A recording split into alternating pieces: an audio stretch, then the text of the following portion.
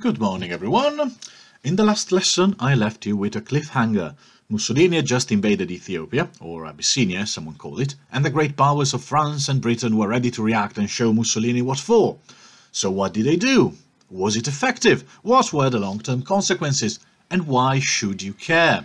Keep reading and you will find an answer to all these questions, and hopefully to the last one too. Today we'll be looking at the consequences of the invasion of Ethiopia, focusing on the following points. The story so far, so what happened in the previous episodes of that dumpster fire that was the League of Nations. Then we will look at the sanctions, at the Hoare-Laval Pact, you will see what it was, at the time when Italy decided that joining the Axis might be a good idea, spoiler alert, it wasn't, and at the lesson Hitler learned by looking at this whole situation from afar. And then, as always, I will give you a model answer. So let's dive into it, the story so far. Check the last lesson if you want more context and more detail, but here is a very quick rundown on the Ethiopian crisis so far. So, Italy's fascist dictatorship wanted to look like a big boy on the international stage and decided to invade Ethiopia, the same country that had defeated the Italian army 50 years prior. It was Ethiopian War Part 2, now it's personal. To launch the invasion, he needed an excuse. Mussolini needed an excuse. He found one when a confrontation between Italian and Ethiopian soldiers turned into a firefight that killed 160 people. After that, he started gathering supplies and troops on the border between Ethiopia and the Italian colony of Eritrea, despite telling everyone at the League of Nations that he was almost certainly not going to invade Ethiopia. He did exactly that, invaded Ethiopia. Meanwhile, Britain and France could have stopped the invasion by closing down the Suez Canal, which is the shortest and safest route between the Mediterranean, where Italy is, and the Red Sea, where Ethiopia is. They could have closed it, but they didn't. They could also have slowed down Mussolini's deployment of troops by forbidding every country in the League of Nations from exporting oil and resources to Italy. They didn't. There were several reasons, but the main one was simple. Mussolini's aggressive posturing made Italy look like a country that could help contain Hitler's expansionism, which was the most worrying thing for Britain and France. So they kept trying to appease him. Okay, keep this word in mind, appeasement, because it will come up a lot in the next term when we will deal with the appeasement of Adolf Hitler. Now, eventually, Britain and France were pressured by internal and international public opinion to put some pressure onto Italy, and they begrudgingly complied. The list of sanctions included a block of all the sale of weapons to Italy, but not to Abyssinia, a block of all the imports from Italy towards the countries that belong to the League of Nations, and a block of all the export of military resources to Italy, for example, rubber, metals and plastic, but not oil and not steel, which are the main things you need to create a modern fighting force, essentially.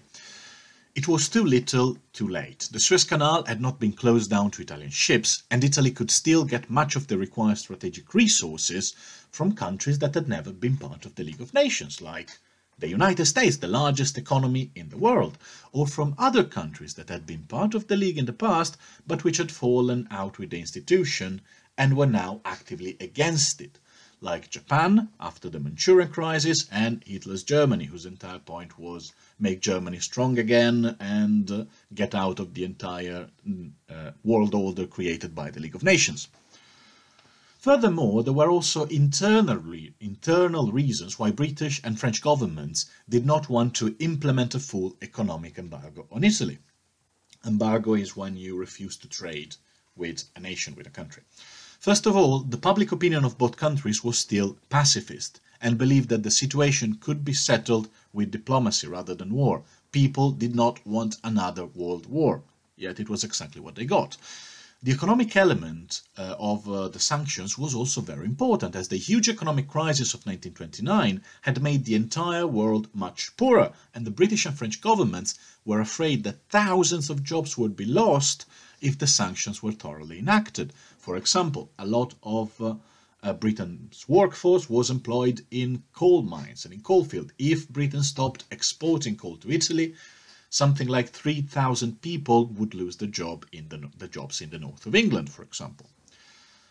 However, The main reason why the two powers wanted to avoid dealing too harshly with Mussolini was the hope that he would still, despite everything, provide a counterweight against Hitler's aggressive revisionism of the Treaty of Versailles. The Nazis' main political point, as we said, was the complete destruction of the treaties, and also against Hitler's expansionism in Central Europe, because the other main point of Hitler was that Germany was not big enough, and therefore he had to conquer other parts of Central Europe. It was the so-called Lebensraum that was supposed to feed the growing population of Germany.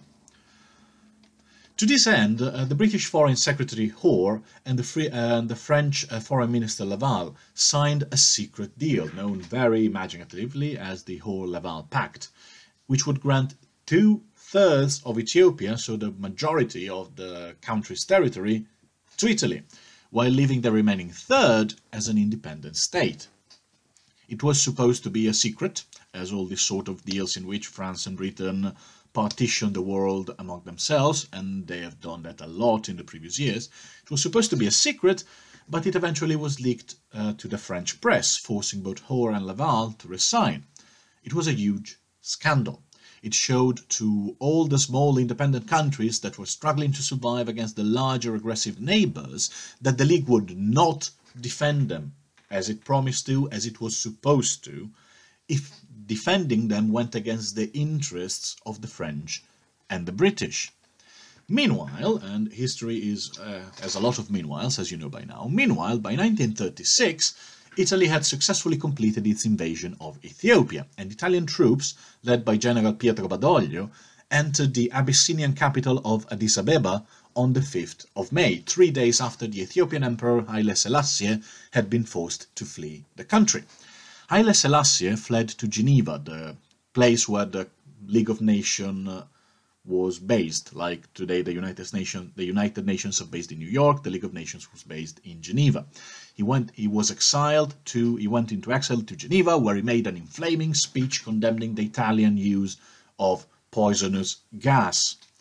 It was something that it is probably one of the worst war crimes in Italian history and possibly in world history. Gases had been uncontrovertibly and undeniably forbidden by international laws after all the psychological and physical damage they had done in World War I. In World War II, the Nazis and the Allies and the Italians would throw practically every sort of other weapons at each other, including atomic bombs, but not poisonous gases.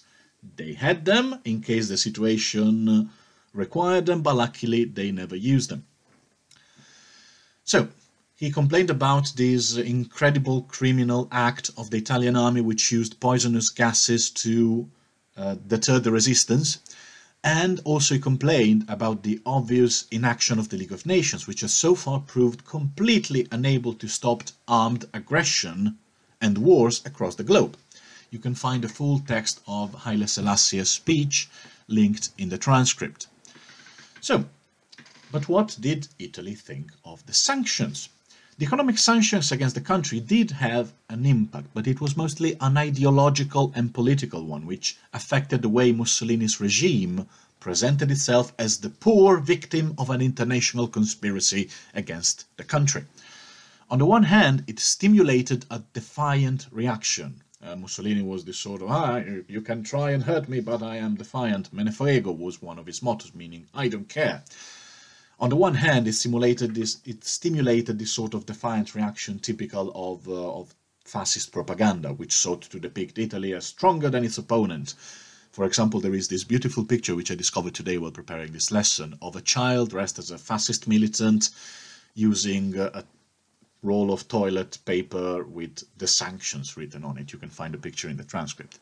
On the other hand, the sanctions allowed Mussolini to play the part of the victim, to gather more support within Italy, since he was now able to victimize his regime and to blame all the problems and the poverty of the country on the sanctions imposed by the so-called Jewish plutocratic democracies, as he called them. There is this other picture, which is also in the transcript, which shows the country of Italy being strangled by a noose labeled the sanctions. So on the other hand, you got the, you can sanction us as much as you want, we clean our bottoms with your sanctions, and on the other hand, your sanctions are so bad they are strangling our countries. This is a typical fascist propaganda. The sanctions also finally gave Mussolini an excuse to leave the League in 1937, after he had spent decades essentially working to undermine its principles of collective security. Remember the Corfu incident we had described? Most importantly, Mussolini decided to stop posing as the potential counterweight to Hitler, but instead he decided to become closer to him and to Japan, the two other powers scorned by the League. In 1936, Italy, Germany and other right-wing dictatorships like the one in Spain, I don't know if we will tackle the Spanish Civil War, but keep it in mind because it's kind of the stage tryouts, the stage trial of Second World War.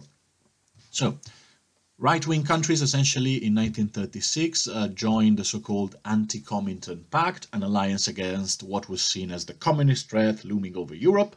3 years later, in 1939, Italy and Germany signed an alliance known as the Pact of Steel. They did have better names than the Allied Pacts, because Pact of Steel is much better than the Hoare-Laval Pact.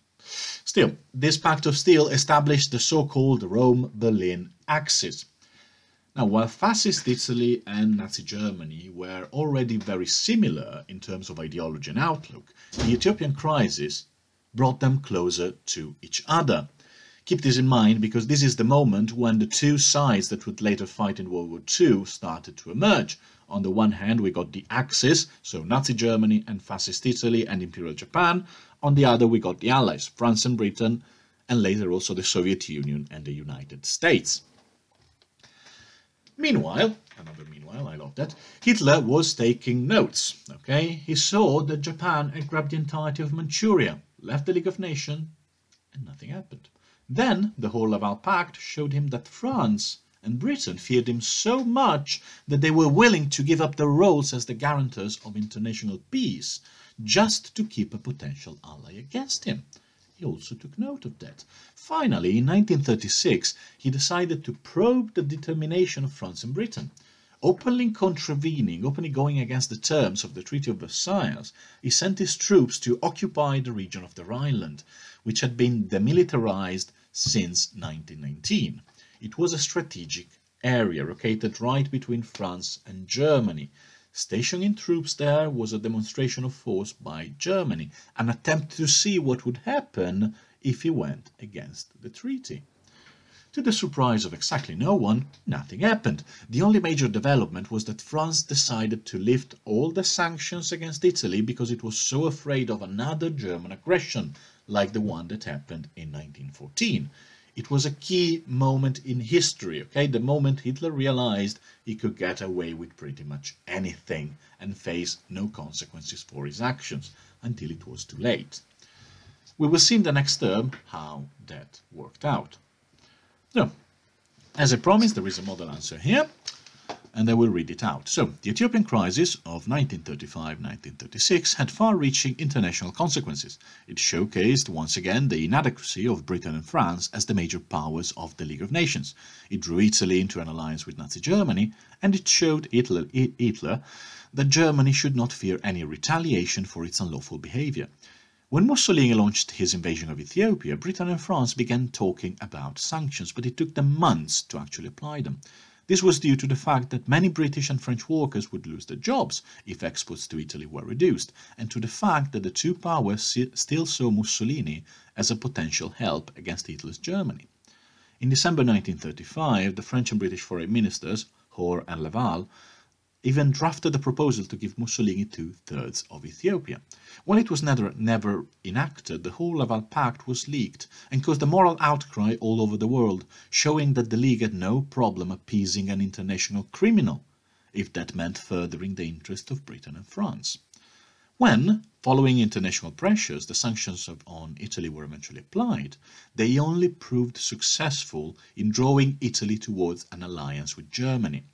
Mussolini could now blame the poverty of his country on the sanctions imposed by the democratic powers, while at the same time receiving all the resources he needed for the war from Germany and Japan, two countries that had already defied and abandoned the League of Nations. These would have huge consequences as it led to the signing of the Rome-Berlin Axis and to the birth of the two sides that fought in the Second World War, Axis and Allies. Seeing that Mussolini had committed a fully unlawful invasion of Ethiopia without suffering any meaningful retaliation from the League, Hitler's Germany felt emboldened and began more aggressively to work towards its goal of destroying the Treaty of Versailles. The first step was the remilitarization of the Rhineland in 1936, followed by more acts of aggressive expansion in Europe between 1938 and 1939, which led directly to the Second World War. Overall, France and Britain proved unable to guide the League of Nations through the Ethiopian crisis, highlighting the weakness of an institution that was designed to protect world peace but did not have the means to do that, and was often constrained by the national interests of its leading members. So, those were the facts, that was the model answer, and I'm looking forward to read what you can write. See you next time.